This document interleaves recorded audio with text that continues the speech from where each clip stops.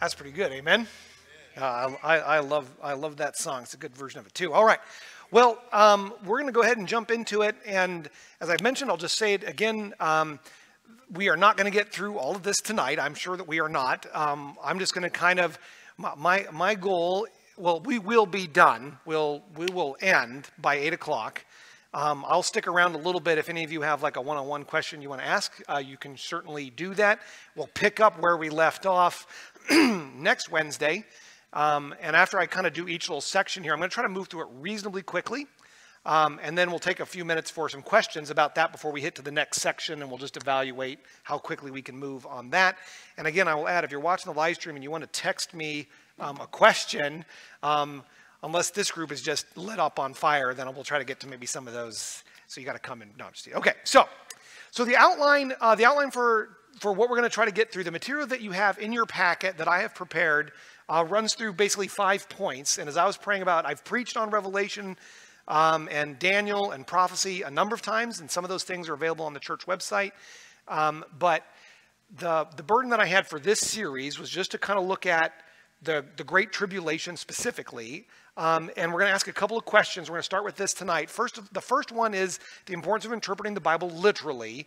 And then a lot of the stuff that you hear, the reason there's so much disagreement about what does Revelation mean, what does it say, it boils down to not even so much a difference of interpretation, but a difference of the method of interpretation.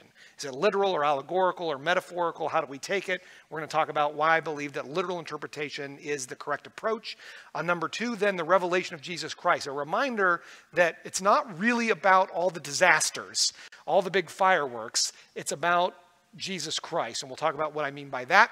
Thirdly, then the key events that are prophesied for the Great Tribulation. What does the Bible say the major events of that time period are going to be? And then number 4, who are the key players in it? Who are the key movers and shakers that are driving the action in that period of time? And then that will really let us ask the last question, which is, so how close are we? And as we begin to understand what are the major events and who are the major players, then we can start to look at the world around us today and go, oh, I can see these pieces starting to come together, and then it gives us the ability to sort of start to gauge it. Now, nobody knows when this is going to happen, and anyone that tells you that is trying to sell you something, please just go ahead and say amen. And so I'm not doing that. But Jesus did say to his disciples, he said, hey, you can look at a field and see that it's near harvest. You can look at a tree and see that the fruit is about ripe. He said you ought to be able to look at the signs and understand the lateness of the seasons. And so that is something that we can do. We cannot say when, but it is appropriate as Christians to understand what the Bible has said and to look and say, boy, the tree is getting ripe. Like, when's it going to be ready for harvest? It's not up to us, but we can see that it is approaching. Okay. So having said all of that, then now we're going to start with the first one, the importance of interpreting the Bible literally. And so if you want to fill in those blanks in your handouts as we go along, you're welcome to do that, or just listen. It was attached to the email that we sent out if you're at home listening and following along. And so this importance of interpreting the Bible literally is something that I teach on a lot here at Spokane Baptist Church. And so most of you are regulars here, you know, and have heard multiple messages or anecdotes about why this is important. And I would just say this quickly tonight, is that I don't believe that those rules for interpreting the Bible are suspended when we get to the book of the Revelation. That the same way we interpret Genesis and Exodus and Leviticus and Matthew and Mark and Luke and John and Romans and Acts is the same way we interpret the book of the Revelation. There's no reason to pull that apart and go, we're going to handle this one differently. And let's talk about what I mean by literal, what we mean by allegorical, and then why it is this way. So literal interpretation, it's written on your handout as well as on the screen. A literal interpretation means that we give every word of the text the same exact basic meaning that would have a normal, ordinary, customary usage. So it doesn't mean that everything is, in that sense, literally true. It just means that it's language. And if you can read or speak or understand language, you are equipped to do literal interpretation, right? So some of you asked me tonight how I was doing, and I said, man, I've been working like a dog. Who is confused and thinks that I'm a puppy? Nobody. Why? Because you can speak language. You understand that when I said like a dog, That word like means I'm giving you an example or an analogy of how I have been working. Now, I wish I was working like a dog. My dog lives the life, let me tell you. But, so compared to cats, I guess. Okay, so that's what literal interpretation means, all right? So it's in contrast, and we would just say about literal interpretation that it's not to say there aren't spiritual or allegorical meanings to the scripture. It means that those things are built on top of the literal understanding of it. That we must understand what it literally says first, and then sometimes we can get more spiritual insights from that, but it's based on what it actually says, if that makes sense. Secondly, then we have allegorical interpretation, and this one is very popular frankly, among like the liberals and the people that have a low opinion of the scripture, a low opinion of the Bible, and they prefer to read the Bible in an allegorical sense. Allegorical regards the literal sense of the text as just a vehicle for the secondary, more spiritual or more profound sense. Let me give you an example of how this goes. When I went to college, I went to Seattle Pacific University. I was required to take some religious courses there. And I remember my very first Bible class at the college level.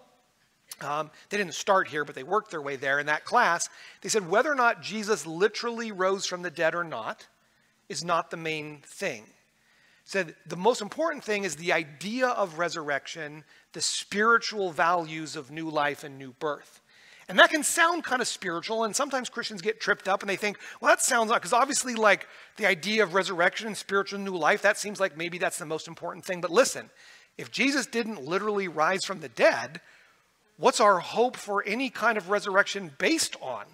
What are these allegorical, these ideas of new life and new birth? They're just foo-foo ideas based on nothing, unless it's based on the fact that Jesus literally did rise from the dead just like the Bible says. And so in an attempt to be spiritual, they destroy any foundation for that spirituality. Does that sort of make sense? Allegorical interpretation is also just super, super dangerous because you can basically make the Bible say anything you want it to say. And I know that because I sat in the classes with those PhDs and watched them do exactly that. And so I know that they're capable of it. So let's talk about literal versus allegorical, why that's the way we approach the Bible, and why that extends even into the book of the Revelation. And then I'll take some questions. Number one, literal interpretation goes hand in hand with regarding the Word of God as being an inspired and an inerrant book. Now, again, I teach on this a lot. It's really the only tenable position for a Bible believer. And Christians, for all of Christian history, have held to this view of the Scriptures as that it is literally the God-breathed, inspired Word of God. Not just paraphrased, but actually what God intended to say. And that's important because, again, like my experience at SPU and with theological liberals, is that they will say, well, you know, people were inspired to write the Bible like an artist is inspired to paint a painting. He sees a sunset, and then he paints a painting. It's inspired by the sunset, but it's not a photograph. You know, he put his own biases, and maybe he likes the color green, and so he added more green into it than was actually in the sunset, and he left out some trees because he has a hard time painting trees. And, you know, there's the influence of the artist in his painting. And they regard the Scriptures in that way. And at first you might think, well, what's so dangerous about that? But it turns out anything they don't like about the Bible, well, that was the authors put that. God didn't intend that. That was the people just put that in there. And then all they've done is they've just turned the Bible into Swiss cheese, punched out all the parts they don't like. How convenient that all the parts of the Bible that are man-made are the parts they don't like. I mean, what are the odds? And the parts that they already agreed with, those parts came from God. Anyway, it's not the right way to approach it. If we think the Bible is inspired, which I believe it is, the literal approach to interpreting it is the only way that makes sense. Number two, literal interpretation gives the authority to the author and not to the reader. With an allegorical approach, people are often looking at the Bible and they're saying, well, what does it mean to me? Right? But that's the wrong, it's fine to apply the Bible to yourself, you should. But the first question is not, what does it mean to me? The first question is, what does it mean? Not how does it make me feel, it's what is God trying to say? We want to understand what is God saying, and then we can move onwards for that. Or how does it apply to me? Right? Does that make sense? All right. Number three, literal interpretation makes the Bible accessible to anybody, not just to the experts. If you can read or understand language, then you can understand the Bible with a literal interpretive method, because you can just read it and try to understand what it says. Once you start getting into allegory, I mean, how many of you ever took a class in high school or in college where they tried to teach you all the metaphors and the old woman really represents Moses, and you're like, I'm not sure I'm smart enough to follow this, right? And experts love that kind of stuff because it makes them special, better than you. And so that sometimes that bad spirit comes to the Bible where the experts want to be able to say, well, no, you can't really understand it. And that's a mistake. Literal interpretation says, hey, if you can understand language, you can understand your Bible. And I believe that God's intention was for us to understand the Bible. Else, why write it? Right? So literal interpretation is good for this as well. Number 4, allegorical interpretation makes essentially any teaching possible. Once we move into the realm of allegory, there are no hard rules anymore. There's no fence around the understanding. And so we can make this say, and people, there are Bible teachers and stuff out there today who take the Bible allegorically, and they believe that everything in the book of the Revelation happened in 70 AD. And you think, how is that possible? The answer is allegory. They say, well, none of that was intended to be taken literally. All of it is just metaphors for, the burning mountain that's thrown into the sea is political turmoil. Like, okay, but if it can be political turmoil, it can be anything you want it to be, right? And so there's no fence anymore. It's just everybody's opinion now. And then number 5, the book of the Revelation is full of figurative language. Of course it is, but it should still be interpreted literally. Now, let me just give you an example of what I mean by that. So, again, literal doesn't mean that everything is literal. Literal means that we receive it just as normal, ordinary language. So when we see John say, well, I saw something that appeared as, it doesn't mean that what comes next is exactly what it is. What's it mean? It means it appeared as that. He saw something, and with the words that he has, there's many things that he may have seen when he looked into the future, tanks, airplanes, who knows what, meteors, that those words were not, there are no Greek words for that. He would not have been able to, so he said, well, it looked like this, or it appeared as that. And so we believe that he's literally telling us what it looked like and what it appeared as. He sees scenes in heaven. How many of you would like to try to describe an angel? When you go read what some of the prophets wrote trying to describe the angels, they're like, try to sketch it. I dare you. It's not like what you see in the posters. And the key here is that Revelation itself introduces it that way to us. This is in your outline. The key is in the very first chapter where Jesus tells John in verse 19, he says, write the things which thou hast seen.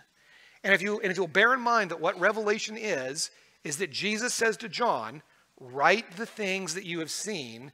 And then this poor guy has got to try to do that, right? And so Jesus shows him the things and tells him the things that he wants done. And he's done the best, guided by the Holy Spirit to give us exactly that.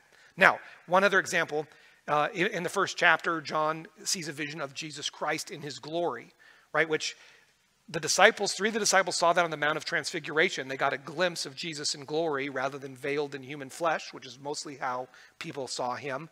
And he tries to write what Jesus looks like. And it's a wild read. You should go look at it. It's incredible. It's not the humble carpenter now, right? But one of the things that he says, for example, is that Jesus' feet were like unto fine brass, as if they burned in a furnace, right? So now, obviously, Jesus does not have feet made out of brass. Somebody say amen. Obviously not. But look at the language here. It's not hard to understand. His feet were like unto fine brass, as if they burned in a furnace. So there's something about Jesus' feet that look like brass heated in a furnace. That's what he saw. And that's pretty wild when you think about it. But does that make sense? And that's the way that that's the way I believe that we ought to approach the entire Bible. And I believe that includes, obviously, the book of the Revelation. And so as we work our way through this and understand the things that are in here, my approach is always to just say, well, if that's what it says, then I think it is like that. And within that, people are going to like disagree and we'll have slightly different interpretations. But a literal approach puts a fence around how crazy we can get. Everybody with me? Okay, so we'll hit pause right there. Anyone have any follow-up questions? So this is obviously a foundational concept. We talk a lot about it in church. Anyone want to shoot out a question about literal versus allegorical interpretation or any concern you have about that? All right. So get to the good stuff, preacher. All right, that's good. So that's foundational. That's awesome. So next we want to talk about the revelation of Jesus Christ. Now some of you may have picked up on it already that I am kind of a stickler for referring to this book as the Revelation, which you'll notice if you look in your Bibles that it's not Revelations. It's a pet peeve of your pastor when people call this book Revelations. And I know why they do it, because there's lots of visions in it. There's lots of things that are revealed in it. And so if you catch me on a calm day, I'm not actually that mad about it. But the proper name for this book is the Revelation of Jesus Christ. And the reason I want to hit that with you is that it's important, I think, to bear in mind as we study this book that the purpose is not just to catalog all the destruction that's going to happen on the earth. The purpose of it is to prepare us for the glorious return of our God and King, Jesus Christ. He promised he is coming back, and every Christian has this hope. Every true follower of Jesus Christ is eagerly anticipating his return. And Jesus, in his ministry with his disciples, and then here through his ministry with the Apostle John on the island of Patmos, is invested in making us know that it's not just going to be smooth sailing between here and there. That people are going to the enemy is going to try to make us lose heart. He wants us to give up hope. He wants us to despair of his return. And so Jesus said, I'm going to tell you how it's going to go. And it's going to undergird a lot of faith for us. Now, I believe we're going to be gone for the actual great tribulation. We're getting there next. But as we see these things approach, and as they build for us, and frankly, for the people who go through it, I don't think that's us, but there will be people. But if it is us, listen, if it turns out that I'm wrong about that, there's a few people here at church I owe apology notes to. But I want the thank you notes if I'm right and we're gone. So,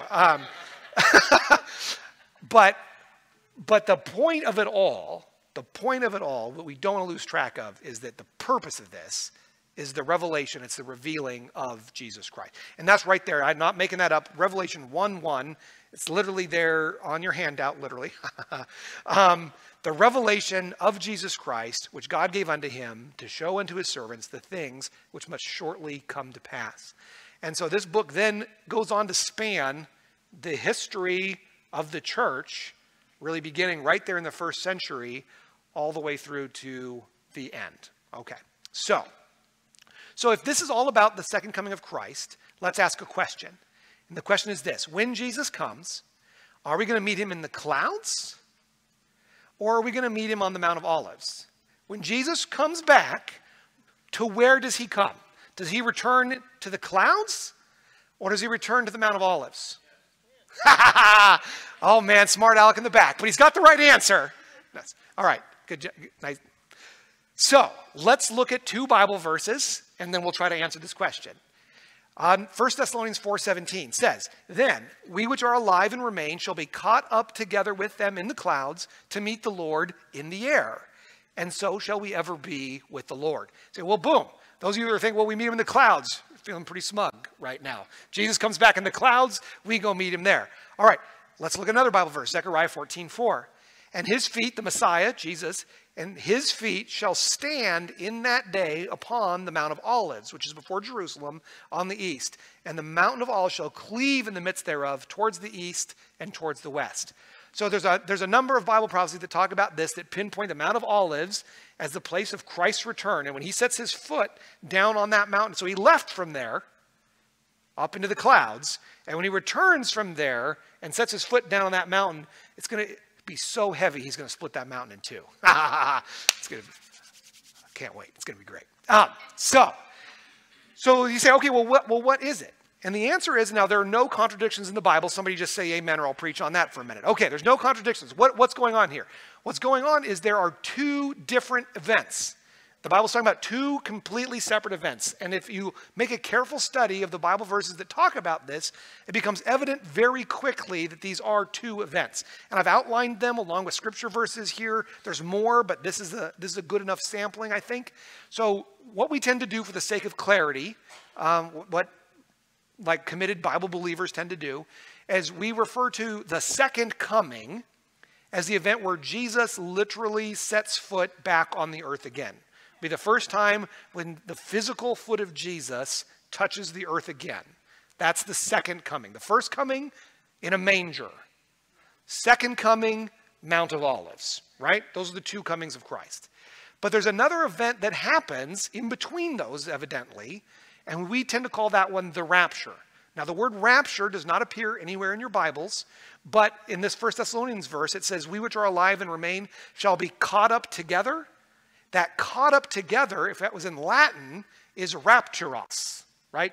So rapture is literally a catching up, which is exactly what 1 Thessalonians says. So that's where the term rapture comes from, 1 Thessalonians 4. It's the catching up, or the catching away of the followers of Christ.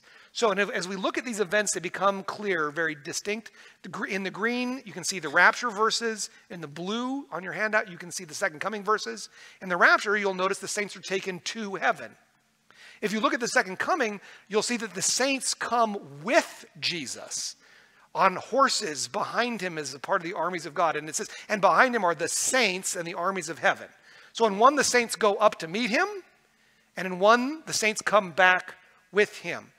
During the rapture, there's no indication at all that the earth is judged. There's no judgment specifically on the earth. However, at the second coming, the earth is judged. That's the final winnowing. It's Jesus wipes out the armies of the Antichrist and the armies of the world. The rapture is described as being imminent, instant, and signless. The instruction to Christians is, be ready. You know not when the master cometh. And at any moment, Jesus could be here. And I say this, that I'm not looking for the undertaker. I'm looking for the upper taker. Like my hope is not that I'm going to get buried and go see Jesus, although that will be just fine. My hope is that I'm going to get raptured and go see Jesus, and just nobody will have to come to my funeral and find potato salad. All right. The second coming, in contrast to being instant and signless and that something we're supposed to be anticipating at any moment, the second coming follows definite signs and timing.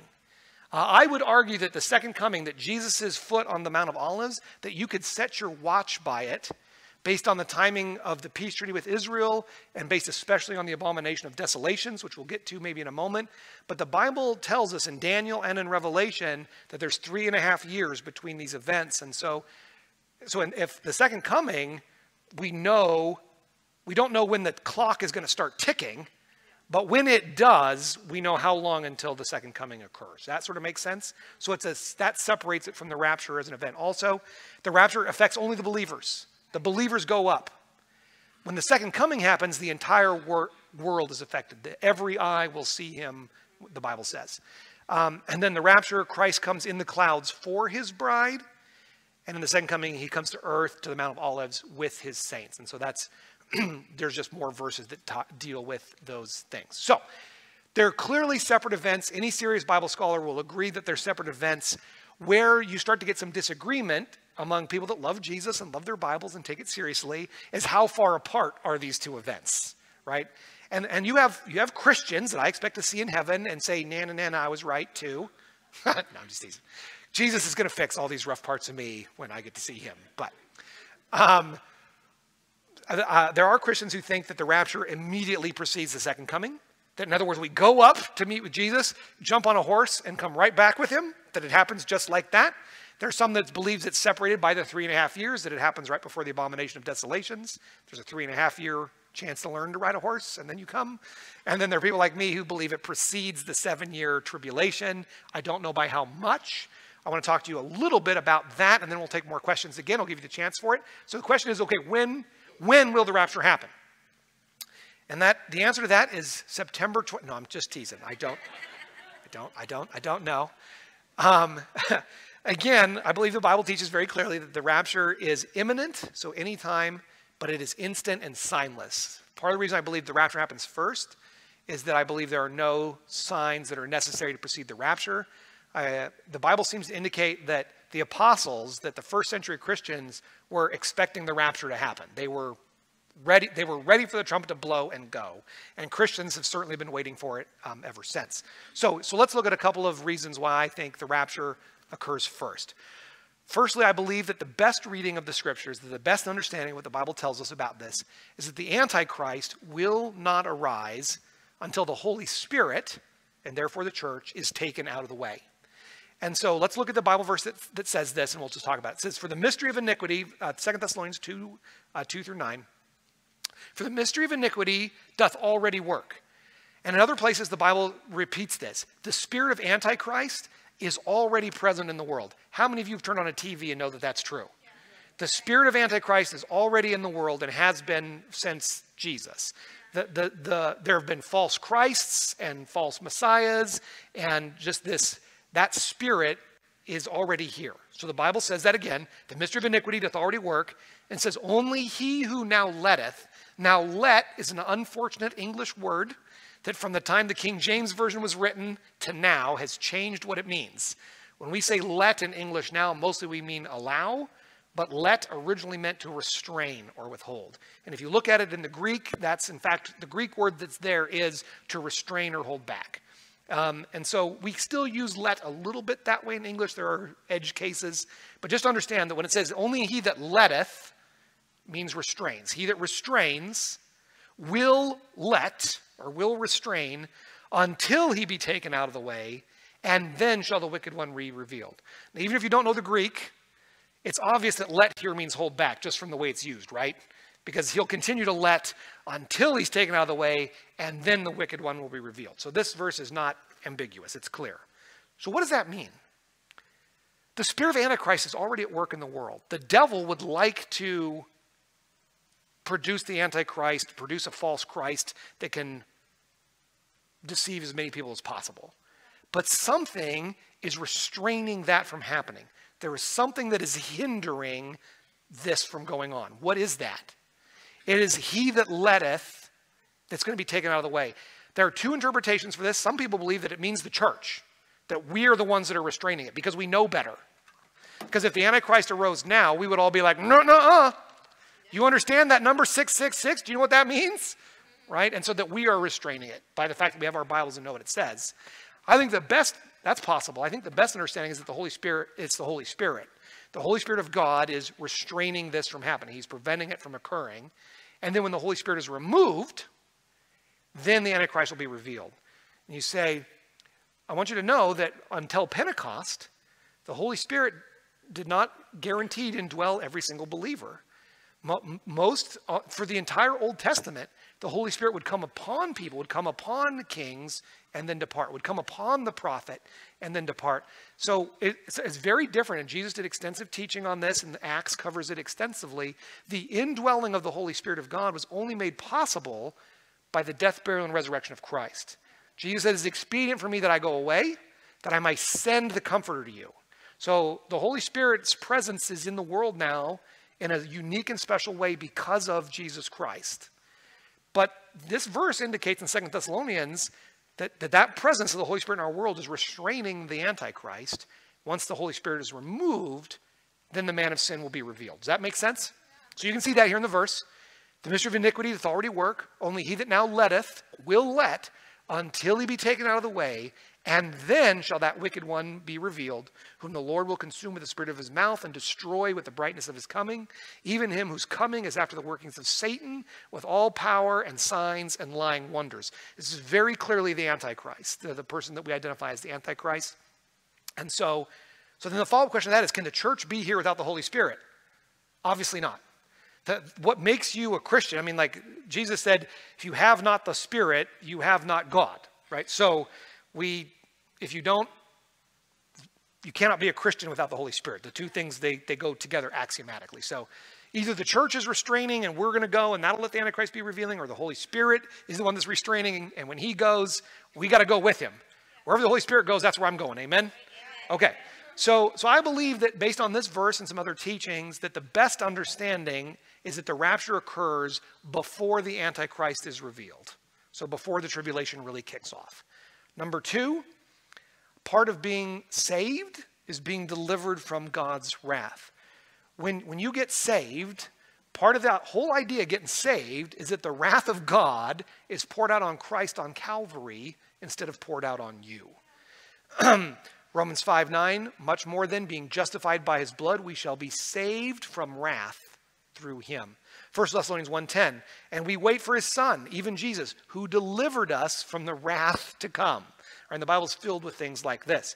But the tribulation is a period of God's wrath poured out onto the earth. And so it's very difficult to imagine how you could have Christians present on the earth while the wrath of God is being poured onto the earth. Revelation 16:1, I heard a great voice out of the temple saying to the seven angels, go your ways, pour the vials of the wrath of God upon the earth. Now, there are workarounds for this. There are Christians that love Jesus and love their Bibles that say, well, the wrath of God those vials don't get poured out until after the abomination of desolation. It's not till the second half of the tribulation. So that means you could put the tribulation or the rapture into the middle. And fair enough. That's a reasonable interpretation of that. Or some will say, well, even though we're here for it, we're like spared from it. But when you read the judgments that are poured on the earth, I mean, nobody is spared in that sense really from it. From the worst of it maybe, but so again, I believe the best understanding of what the scriptures teach on this is that we are delivered from wrath, therefore we cannot be here for the tribulation. If I'm wrong, I'm making friends with the people that have stockpiled guns and ammo. Okay, number three. The tribulation is primarily about Israel. It's fascinating as you read what the Bible says about the end times, how almost, I believe, pointedly excludes talking about anything other than Israel. Even as you read the book of the Revelation, you'll see that it begins with letters to 7 churches. And so it talks about the church, the church, the church, the church. You get to chapter 4, and the word church never shows up again. The terminology completely switches to saints, which is a different thing, because like that's the word the Bible uses for like the Old Testament saints, the people that didn't know the name of Jesus, that weren't immersed into the Holy Spirit. And so it goes back to just dealing with the nation of Israel. And most of the Old Testament prophecies talk about God's dealings with the nation of Israel. And so again, I believe the best understanding of this is the rapture happens first because the intent of the tribulation period is to deal with Israel and then to a lesser extent, just the sins of the whole world. And then number 4, Christ promised the church victory over Satan. Jesus said in 1 John 4:4, ye are of God, little children, and have overcome them, because greater is he that is in you than he that is in the world. That's a great Bible verse, amen. How many of us are glad that that is true? That as people of Christ, as possessors of the Holy Spirit of God, greater is he that is in us than he that's in the world. So we're overcomers, right? But in Revelation 13, verse 7, it says, and it was given unto him, to the Antichrist, to make war with the saints and to overcome them. So you say, well, is greater that he that is in us than he that's in the world? So how is he that's in the world able to overcome these tribulation saints?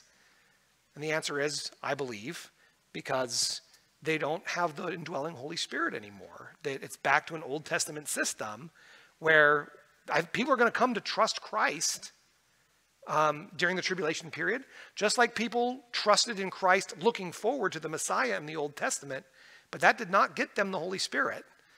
That they were not a part of Christ's church in that Old Testament. It's really, really special to be a part of the church. It's really, really special. And it's one of the reasons I don't like people that kind of minimize or devalue church, because this is a very cool thing. It's Christ's church that we get to be a part of. And so those would be my 4 arguments for why I believe that the rapture happens first. And then I believe there will be some kind of a gap that doesn't start the tribulation. The 7-year tribulation does not start the day after the rapture. And there's lots of Bible precedent for that. Noah goes onto the ark, and it's a week before the rain starts. There's a gap between, and if you just kind of imagine the amount of chaos that an event like the rapture, if every Christian around the world disappeared in a moment, in the twinkling of an eye, it might take a while for the world to get its feet back under it. But it might be exactly the thing that, because the Bible says that, right, once he that restrains is removed, then the wicked one will be revealed. It seems to me that the rapture is the perfect opportunity for the Antichrist to consolidate the power that he needs to get the leverage over the world system that he needs, and that will, in fact, he'll be revealed as this one that was prophesied, and he'll do that out of the chaos created by the events of the rapture. I believe that is the best reading of those Bible verses on that. Let's take questions about that. I got charts that might help me depending on what questions I get, or if we don't have questions, we can start talking a little bit more about the tribulation specifically before we're done. 7:48 right now. Anybody got a question about that? Yes, sister.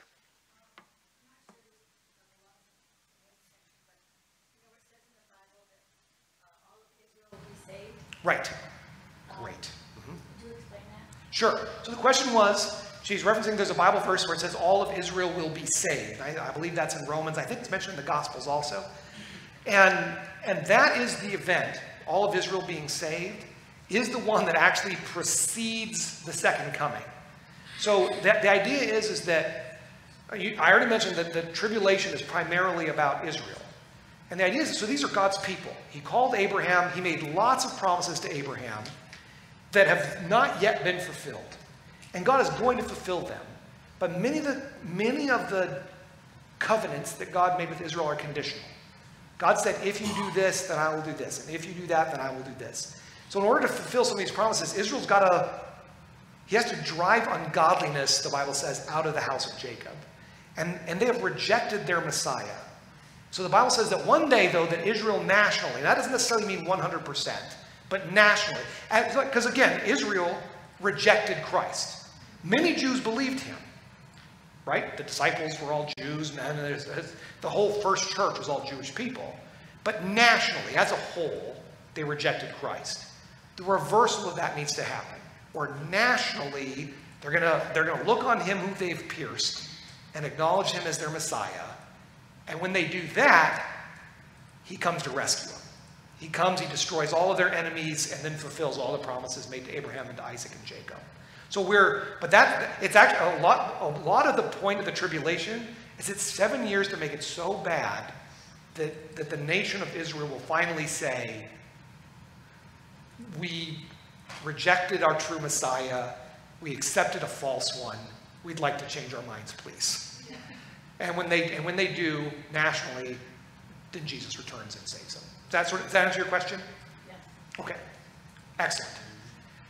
And again, that's another reason why, because the focus of these things really is the nation of Israel, as far as God's dealings on the earth goes, that's one of the reasons why that's true.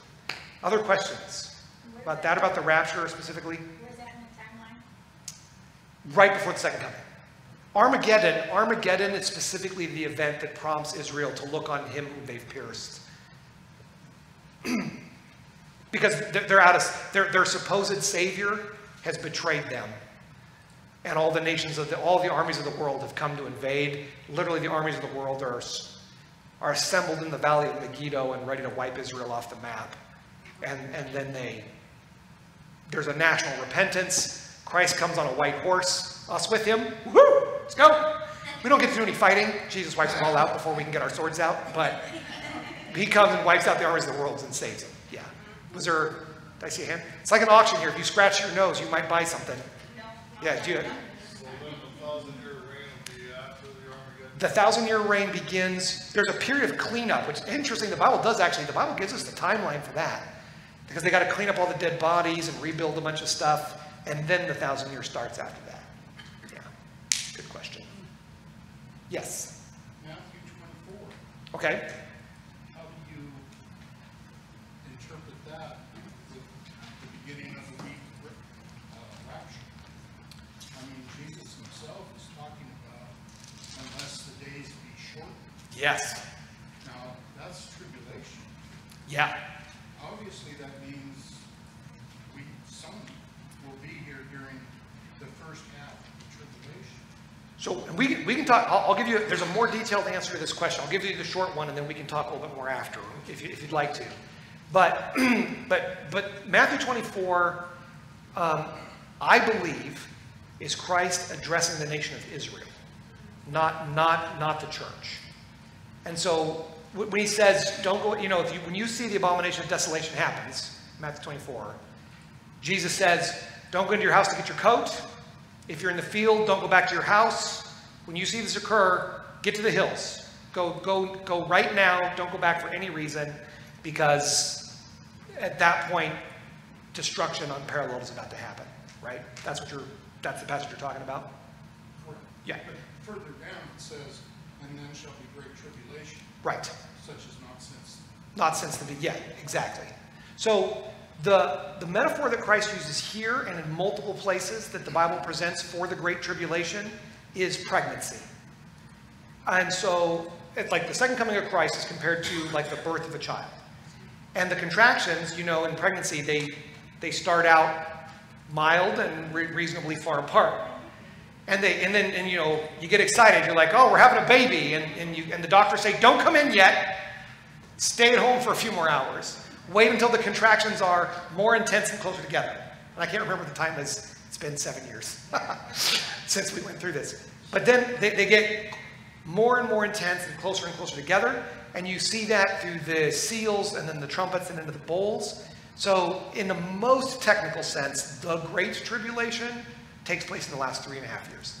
I would agree with that. That's correct. So there is a for sure reasonable position that Christians take that the rapture happens just before the Great Tribulation of the last 3.5 years, and I find that to be a biblically acceptable position. But I believe that we're spared all of the tribulation, not just the last half of it, for the reasons I outlined. But I, and partly because I think that Christ is talking to the nation of Israel in Matthew 24, not necessarily to the church. And I can give you the reasons for that later. Yeah. If it was that, and I used to be a... Yeah. My dad was a big mid-tripper for a long time, yeah. Then you would know what the rapture was. Right. And we're not supposed to know what it is. The problem is... You'd be able to know the 3.5. One of the problems is that you could see, okay, now we know when the rapture is going to come, and that causes some problems with a bunch of other scripture verses. You could say, well, it's going to happen a few days before or something like that, and so you can build some fuzziness into it. There are some workarounds on it, but not my preferred understanding of it. But good question. Any others here? Before Brother David. Okay, yeah. So when I was in the Jehovah's Witnesses, this chapter 24 is one that they really harp on for works-based theology. Right. They that endure till the end shall be saved. Yeah. So how does that correlate with the nation of Israel during the tribulation about enduring to the end shall be saved? Good question. So David has another question about Matthew chapter 24. When he was briefly in with the Jehovah's Witnesses, this is one of the passages that they really like to use. A lot of the cults like to use Old Testament stuff because it's a little bit more, it's less clear often. Again, what David's talking about, because like one of the things that Christ says in Matthew 24 is they that endure to the end shall be saved. And Jesus talks about the separation of the sheep and the goats based on what they've done, based on their works. And the ones with the good works get to go in, and ones with the bad works stay out. Did you give me a cup of cold water in my name? And those things are all in there. And so that's one of the reasons I believe that this is basically an Old Testament thing, that he's talking to Jewish people. And that what's in view, if you study it carefully, and maybe, because we're running a little bit out of time here, it's almost 8, I promised you I'd be done at 8.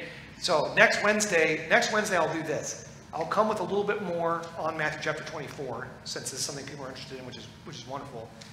But I believe, to answer David's question, what's in view in Matthew 24, if you go read it and you go see what you think, that it's about the millennial reign. That Jesus is driving towards who gets, because not everybody dies during the tribulation. When you read through the Revelation, you'll see that a third in the sea die, and a third in the land die, and then again a whole third of the earth is wiped out. And so, the population of the earth is brought very, very low, but not everybody dies. And then when Christ comes, he kills all the armies of the world in the valley of Megiddo, but that's not everybody. And so, of the surviving people, who gets to live in the new millennial kingdom that gets set up on the earth? And the answer to that question, I believe, is in Matthew chapter 24. That's what that's about. And it is a works-based judgment on who gets to go in and who is not allowed to go into that kingdom. But that's not salvation. Those people still need to make a decision for or against Christ. And you see at the end of the millennium that there are people as uncountable as sand on the sea that have rejected God even at the end of the 1,000-year reign of Christ, that would rather have their own way than Christ's and rebel against him at the end of the millennium. And I believe that's how we get to that. Like, where did those rebels even come from? And the answer to that, again, is Matthew chapter 24. So I'll prepare some more for that for next Wednesday. We can dive a little deeper in it. But there was another question over here, sister. We got 2 minutes. Can you talk about people that may be saved during the tribulation? Yeah. Okay, so she asked if I would talk a little bit about people that may be saved during the tribulation. I believe many people are going to get saved during the tribulation. Let me just throw a chart up here. I think I've got it. No, I don't have it here. Okay, never mind. It's in the slide deck later, but we don't have time to go digging for it. So one of the things that happens very early in the Revelation is that God seals 144,000 Jewish people for his service. And that's another thing that Jehovah's Witnesses tried to say, well, that's going to be us. But they went way over 144,000 in their membership. And that's just the beginning of problems with Jehovah's Witnesses. But the 144,000 that are sealed, I mean, we're told which tribes of Israel they're from. They're clearly ethnically Jewish. The Bible says which tribes they belong to. So those 144,000 are sealed as witnesses to basically be spreading the gospel, to let people know that, I mean, there is a voice. At some points in the Revelation, God even sends angels to fly through the heavens and to warn people not to take the mark of the beast. And so there are, and all the Bibles are going to get left. There's going to be lots of people that are going to get the message, either from the Jewish witnesses or from the angels or from picking up a Bible. Or there's lots of people that you and I have witnessed to that, like one of my deep fears, something that I labor enormously about, is I don't want anybody to show up to church here the Sunday after the rapture happens. Right. Because I want everybody here to go. I don't want anyone that came to church here that didn't get saved. But there will be people that went to churches and heard about Christ, but never received him. And the rapture is going to happen, and some of them they're going to have, you still did them a favor by sharing the gospel with them, because they've got a head start maybe on believing it. The Bible warns us there's going to be strong delusion, which I will actually talk about a little bit. So it's not a good idea to hedge your bets. To say, well, if everybody disappears, then I'll get saved. That's not. Plus, you don't want to be alive. You don't want to. You're not going to be able to buy or sell, and they're going to be hunting you to behead you, and it's not going to be a good time to be a follower. But was that the answer to your question? Okay. So people will for sure still get saved. It's going to be very difficult. If you get saved, or not even saved. Saved is maybe not the right word. If you become a follower of God, if you reject the Antichrist during the tribulation, you're going to have a very hard time with it. Most of those people are going to die. And we get a view of them, the souls under the altar, and they say, God, how long are you going to let this go on before you put a stop to it? Because it's going to be egregious what's going to be done. But there will still be a witness. God never leaves the world without a witness. So that'll happen. And even the 2 witnesses, there's another one. The 2 witnesses will preach and prophesy. There's the alarm going off telling me it's 8 o'clock. Not keeping my word. Okay, there's a couple of charts there that you can look at. I'll just kind of tell you briefly what they are, and then I'm going to pray. This is, if you take the Bible literally, you will come up with a dispensational interpretation of the scriptures.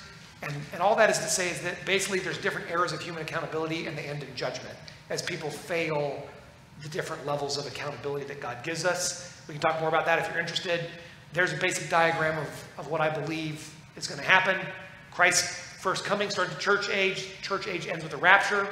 The 7-year period of tribulation, of Jacob's trouble, that ends with the second coming, which launches the millennium. I believe there are little slight gaps in there, but that's basically what it's going to look like. The church age in which we live now looks like this. That's the first 3 chapters of Revelation, where it goes into 7 churches, which was not clear to the early Christians, but is increasingly clear now that those aren't just the 7 kinds of churches, which they are. Those are the 7 kinds of churches. In Spokane today, you can find one of every single kind of these churches. They all exist right now in Spokane and everywhere in the world. But as it's gone on through history, it's become apparent that Jesus gave these churches in order of the dominant spirit of the age of those churches, which is really fascinating as you watched as history. It's only visible now looking back that those 7 churches represent sort of 7 eras in church history as you move through them. And it's outlined there with the dates of broadly how that went along. Really a fascinating thing. It's a little kind of hidden bit of prophecy that's one of those things that gives us confidence that we're approaching the end, because the last 2 sort of church ages are existing simultaneously. And Philadelphia is in many ways, it's come to a close in the West. It still exists in Asia.